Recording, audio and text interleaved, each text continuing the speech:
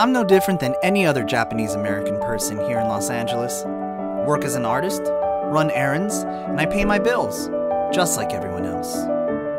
But sometimes, when the day is done and the opportunity arises, I open my secret little restaurant. It's there I discover who I truly am, one dish at a time. I call that place the Shokudo. Hey there, it's John again in the Shokudo, thinking about the next dish that we're going to make. What's that next dish called? It's called Pakkai, and there's a lot more to this dish than just its name, especially since we don't exactly know why we call it that. Okay, so where did we even get the dish from? Well, we have this recipe for Pakkai largely due to the efforts of one person, Jon Nishio. You're gonna get to learn how to make Pakkai from him when he comes to the Shokudo later. Nice! I'm super looking forward to it. Let's get into it.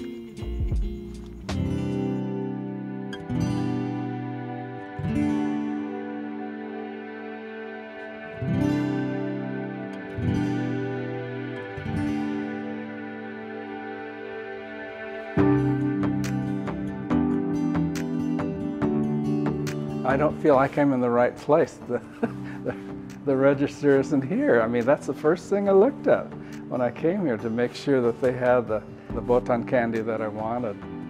And then our friend Shang standing there.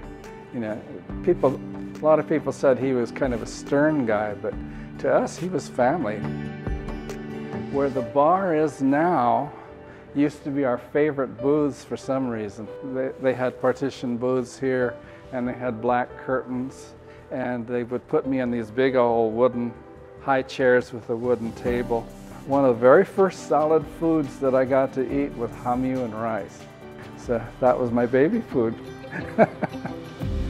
In this little patio here, there used to be cages of ducks, chickens, and pigeons, stacked maybe 6 cages high, and I asked one of the waiters, "Oh, you keep these as pets for eggs?"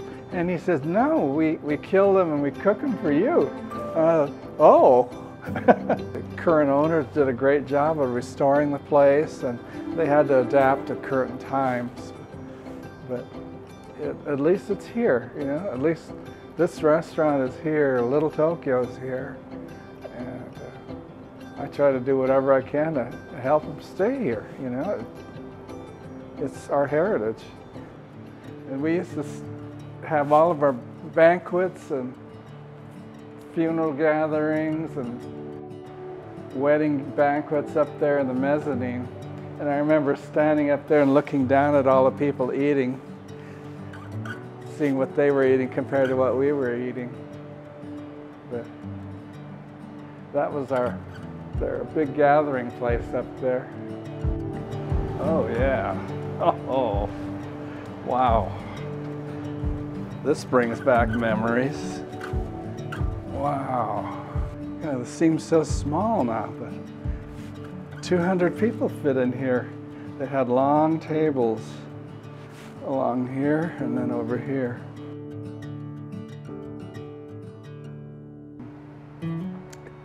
Right after World War II,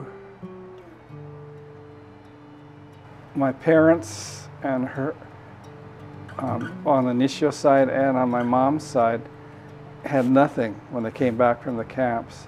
So they would come to Far East Cafe, and Lukmar and the others would say, "Order whatever you want when you can pay. You know, pay us." So meant a lot to the family. The owners, the Zhang family, was really special. They took care of us. And, you know, right after World War II, I remember going to restaurants and being refused service. But here we felt safe. We could come, welcome like family. It was a haven. You know, it's not just a restaurant, it's family. A special place.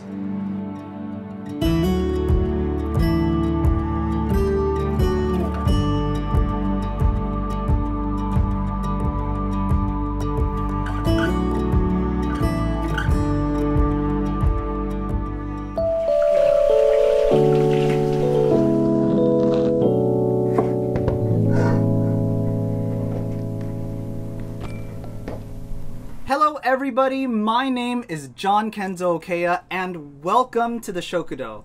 Today we are joined by Chef Jon Nishio. Thank you so much for coming out to the Shokudo. You're welcome. Today we are learning to make Pakkai and we're going to get started. I'm excited.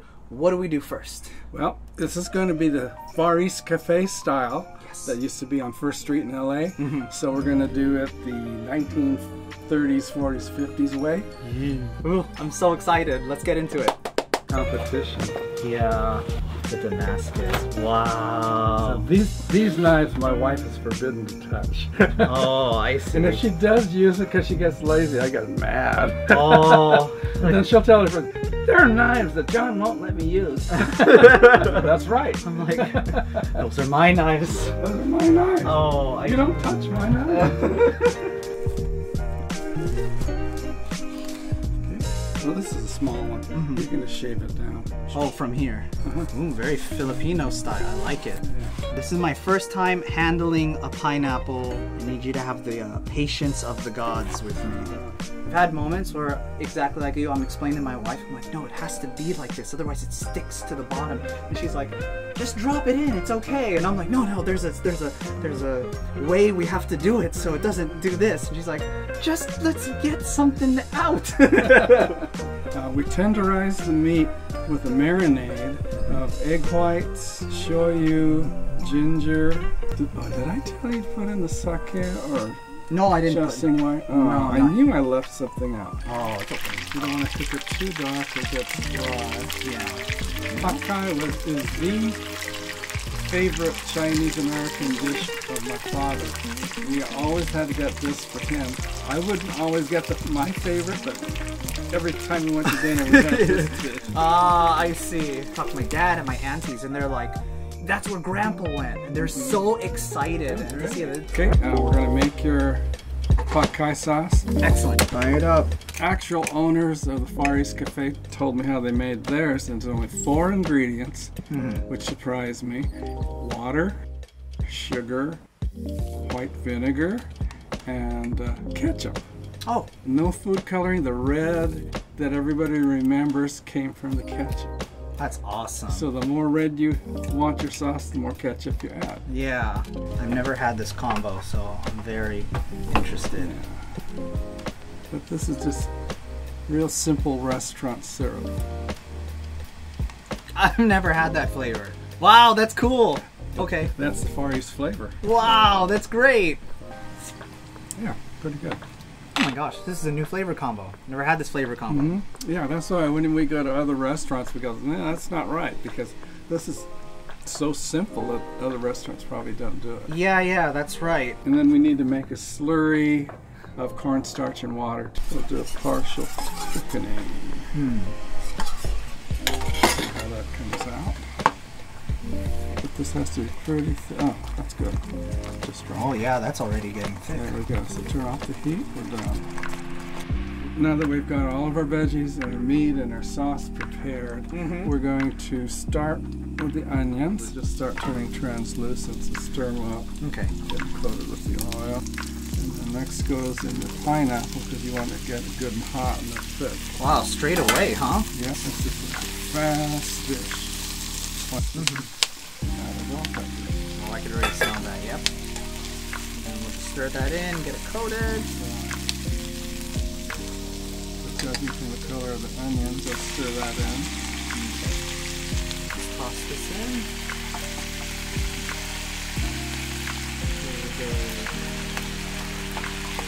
Pineapple should be hot and meat's probably hot enough now.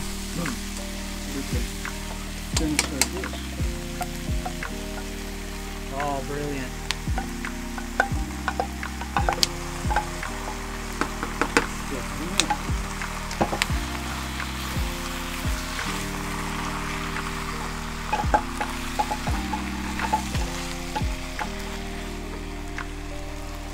Oh, I'm smelling the sweet. Ah, sweet, fragrant. Smells like Far East Cafe. It does, yeah. After the Far East feast, this is very recognizable now. I bet my dad would come over here and eat it right now. Oh my gosh. Okay, we're done. Guys, thank you so much for showing me this. This is great. Yeah. This is Japanese American history you're putting into the bowl. Oh my gosh, I am so honored, seriously. Yeah. Our Issei ancestors ate this, our Nisei parents ate this. Oh my gosh. Or your grandparents, I guess. I really wish I was around to have this be part of my culture, you know? Like eating this part of what I have, you know? It's so great that we can make it. Oh, that's beautiful. There you go. There you go. Excellent. Thank you. Thank you for teaching me. Sugoi. Arigato. Arigato. All right. So take a little bit of everything.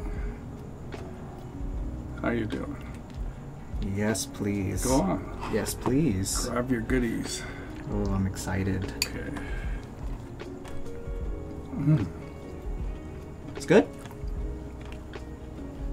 I can picture Ji-chan, Ba-chan, and my dad sitting next to me at the Far East Cafe. This is so Japanese American. This is so reminiscent of early childhood with my grandma and everything. Oh my gosh. Oh my gosh. Oh, that's good. All my family members know about this dish, and I've just learned about this dish. My question to you is, what makes this dish so important? Far East Cafe did not discriminate against us. We would go to American restaurants. They wouldn't serve us. They'd give us dirty looks. Oh, there was racism. Wow. So we would always feel unwelcome. But at Far East Cafe, they welcomed us like family. Oh, wow. Okay. That's what the connection is. It's the food, yeah, but it's also, we think of the way we were treated. Yeah. It's something special. Yeah. Well, my dad, you know, they came back in 1945, and their house was ransacked. The furniture, everything was gone. It was just a shell of a house. They even stole the sinks. So they had nothing, you know. And they went to Far East Cafe, and you know, he'd had a few pennies in his pocket. He said, "What can I get for this?" Yeah. And they told him, "Order whatever you want. You know, you can pay us back when you can." That's incredible. And it got him, you know. And they offered free credit to a lot of families. Wow. Because they couldn't afford it. And they said, just pay us when you can. Oh my gosh, that's incredible. You know, I mean, since we can't get it anymore at Far East Cafe, if I can make something similar or like those dishes, like I do 9 of their dishes, it brings back all of that feeling, that emotion. Yeah, absolutely. I mean, my grandfather would cry about it, talking about it. Yeah. It was an emotional bond too. Yeah, I totally have a way better understanding. It's not just the food. Yeah. It really places you at the time, and a time where you guys were being discriminated, and then coming to this place and having a restaurant just openly accept you, and you guys are enjoying this together. That's lovely.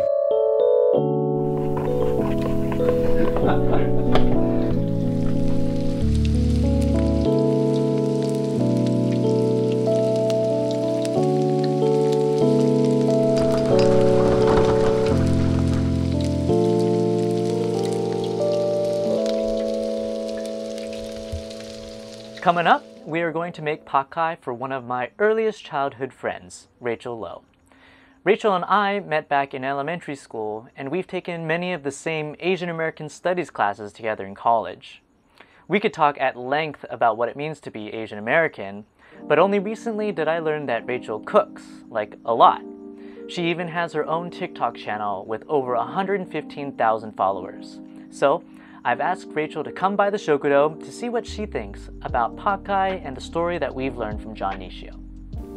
I'm really scared. I'm like talking this up. I'm like, oh yeah, he did this and this and this, and I'm ha ha ha. And then I eat it, and I'm like, oh god, this is a different dish. I like it. Ooh. Okay. Yeah. Okay. Chef to chef, please be honest. I'm excited.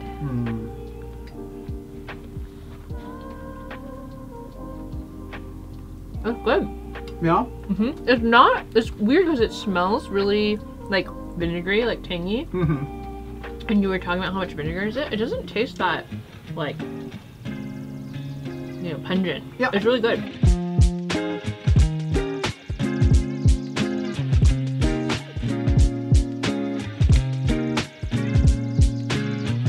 So when you were learning how to cook this from Jon Nishio, were you super afraid when he was taste testing it at the end? Absolutely.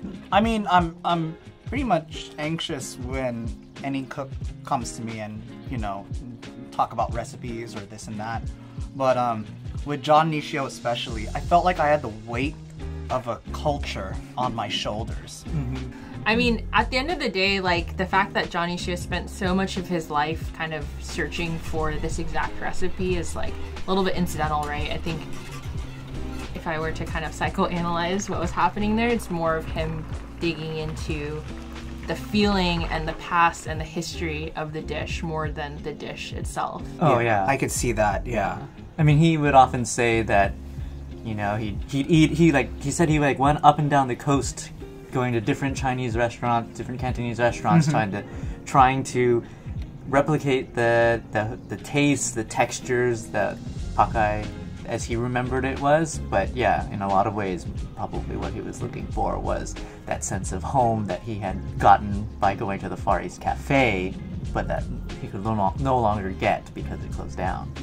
I think what's kind of wild to wrap my head around is this idea that as, Jon Nishio has passed on this recipe to you every day to some degree, even though I'm not always considering it, like, I am able to do that with the content that I make and the food that I cook and put out on the internet. And when I get comments of acknowledgement that people completely forgot about a recipe that they grew up with or a recipe they remember but they just haven't cooked in a long time or didn't know how to cook, or their mom used to cook it for them and like their mom passed away and they haven't been able to eat it since then, that is a really, I think, impactful part of being able to share food. It reminds me, everyone has their own ratatouille moment, where Anton Ego's like eating the ratatouille and then he gets transported. Do you not know what I'm talking about? Oh my goodness. You seen Pixar? Yeah, and he gets transported back to when he was a little kid in France or whatever, and he's his broken bike's outside, but his mom makes ratatouille in the same way that Remy the rat. Okay. My niece that was just born is named Remy, like the rat. And that's what you took away from and this that's story. as much as we will take it. When Rachel was talking, actually, I had that in my head. Yeah, that exactly. scene. Right? When I taste it, I can see my mom sitting at the table with us, with my grandparents next to us. Yeah, it's kind of moving. Yeah, food's like a time machine. You don't think about a lot of things, but when you have that aroma and that flavor, bam, you're there. The beautiful thing about food is that I talk to my aunties, and usually we talk about surface things. So how's school? How's life? Right? But it's not until I did the Far East Feast thing, and I met you there, and they're like, oh, you're having almond duck? Oh, when I was a kid, and all of these like memories, and now I'm connecting with my aunties in like this completely different way. I'm like, oh, almond duck, what else did you have? And they're like, oh, what about that ground pork? Are you gonna have that ground pork dish? I'm like, yes, he made that, and it's amazing. And they're like, what? So through food, it's like you can open up so much. When we started having the Far East Feast, I was blown away. I mean, I realized that hundreds of people felt like I did about this place, and it was moving to see people eat the food and talk about their childhood and their long-lost relatives. Some were brought to tears. They choked up talking about it, just like I do. And I realized how important food is, to your memories and your link with ancestors who are gone now. It's a really special thing.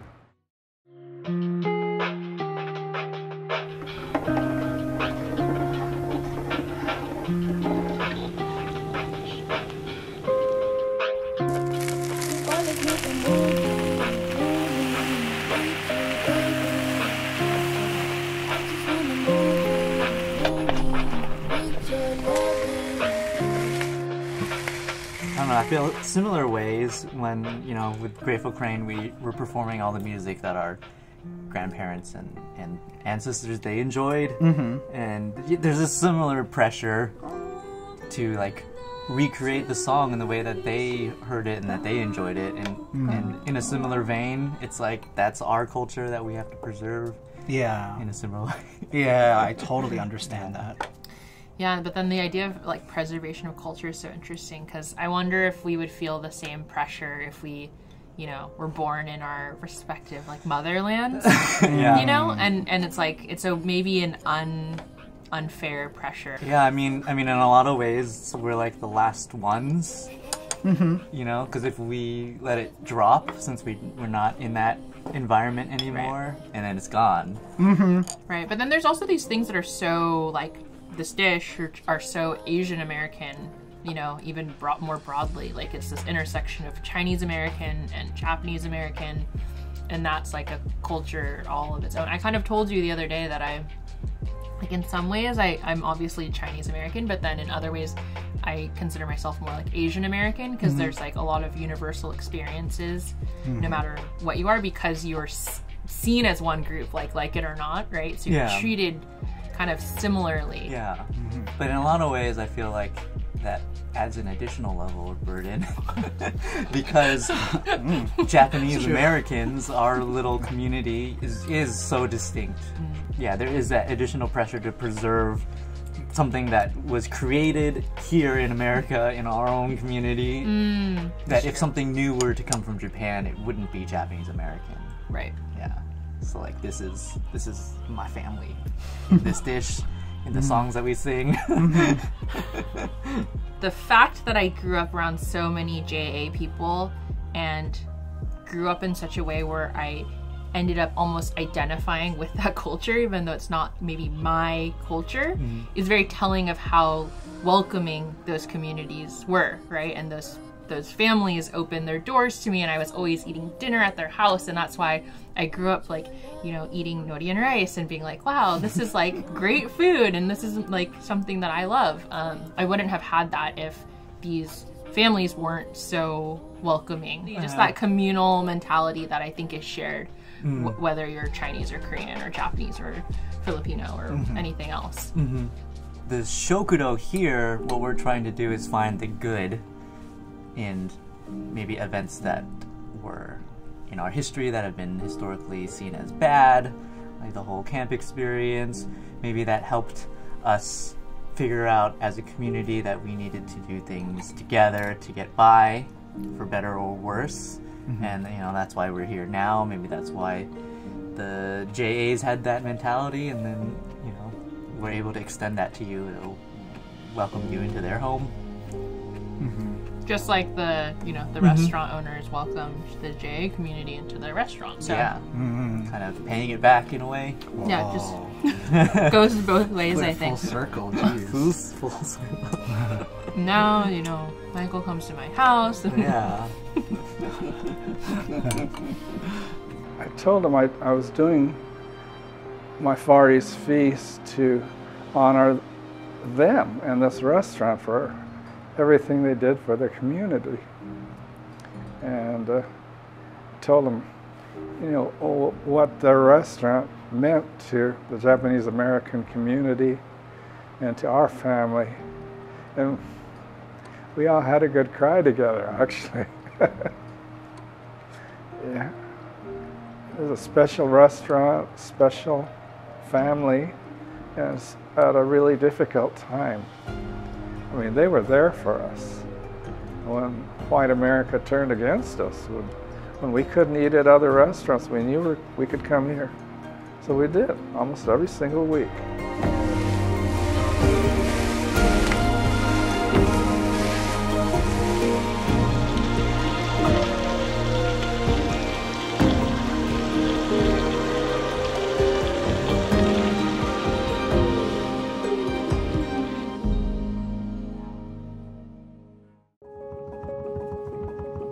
I'm really pulling these recipes from my past and my history and my family's history, and if I am being really honest, it's really about me learning these things and almost forcing myself to learn these things. And I think that's why I do it on a public stage as well, of getting deeper into my family's history, my cultural history, and all of these things that for many decades of my life I was able to just kind of ignore or shelve or pretend like they didn't exist.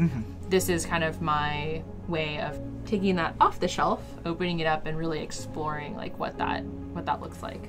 You know, what we're doing here in the Shokudo, I can meet these kind of people, learn their recipes, and then through the process kind of piece together and understand, oh, this is part of my history. Oh, this is part of my family's history too. Now I'm starting to understand, you know. I think for me, like, the interesting thing, because I don't speak the language and my grandparents don't speak English, is like, as these other parts of your culture, like, you know, this is kind of sad, but inevitably get stripped away, where you don't speak the language, that's something that's harder to hold on to.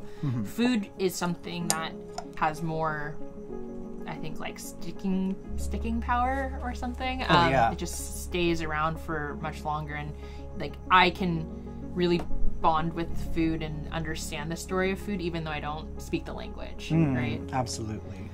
And I think that's actually like probably the strongest tie that I have to my culture, which maybe, not to make this into a therapy session, maybe that's why I like, no, please, maybe that's please. why I like food so much. You know, I've never really like thought about it in that context, but It means so much to me to be able to like learn this and cook this, because with this it just comes all that weight and all that baggage of what you guys had to go through during your time, you know. That's something I never thought I'd discover just by making a dish and by going through it with you. I never realized that there's so much history behind it. I'm learning something that has affected my family too. Well, that's crazy. The Niseis and Issa didn't talk about being thrown in concentration camps. Yeah, right. They were humiliated and too painful to bring up. Yeah. Little Tokyo and this restaurant were like a light in the really dark part of our history. Yeah, yeah.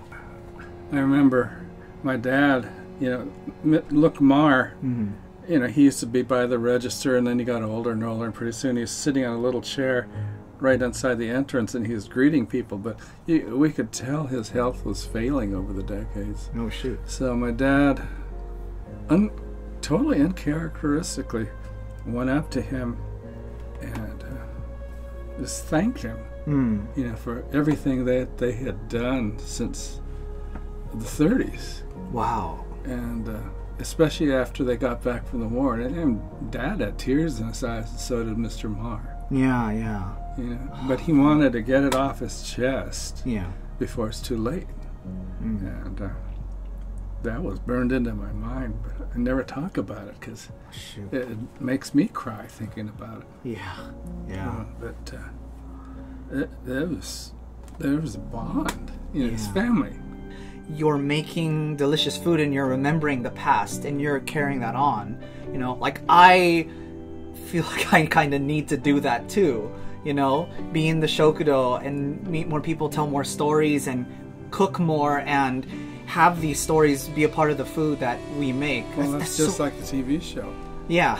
All right. Each dish is tied to another story. Yeah, exactly. Like, that's what I want to do. I just want to keep meeting people like you, and I want to hear about my past. And I want to share I want to go up to other people and be like, you know what Pakkai is? And they're like, what the heck are you talking about? I'm Chinese, I don't know what that word is. And I'm like, well, you should try this because there's some roots in here. Like, I can't wait to share that part of my culture now. It's really cool, you know? The more people who know about it, the better. Absolutely. Yeah, it was an integral part of generations of Japanese Americans, and I'm afraid we're losing it, you know? So any way I can preserve some of the memories, the better. Yeah, well, let's keep going. Let's keep passing this on. This is great. Yeah, thank you. Thank you very much for coming, man. It was great. Yeah, I had thank a you. good time. Thank you very much. Plus, I like to eat it. Yeah, me too. I was like, this is great. I'm okay. Oh, thank you.